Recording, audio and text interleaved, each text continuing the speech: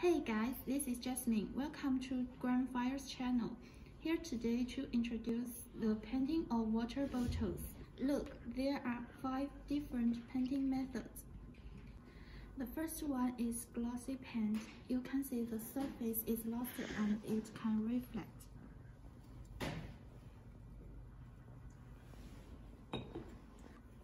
The second one is matte paint. The touch feeling is more smooth than glossy, and its painting finish is more resistant. You can see it.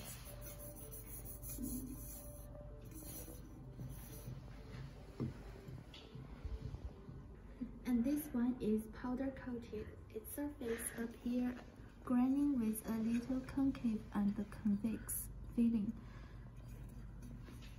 And the powder coated is most scratch proof of the painting.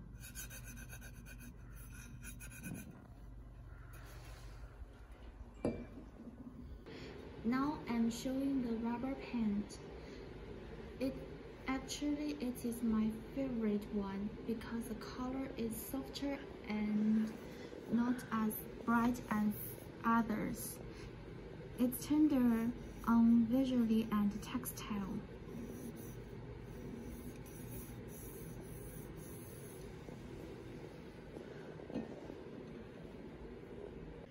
The last one is electroplate. It looks very shiny and specially. Usually the color on this painting is gradient. You can see there are 3 different colors: blue, red, and orange.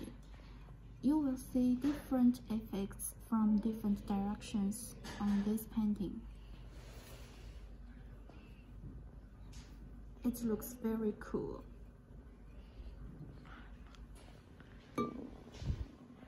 So I have introduced 5 different paints. Which one do you prefer?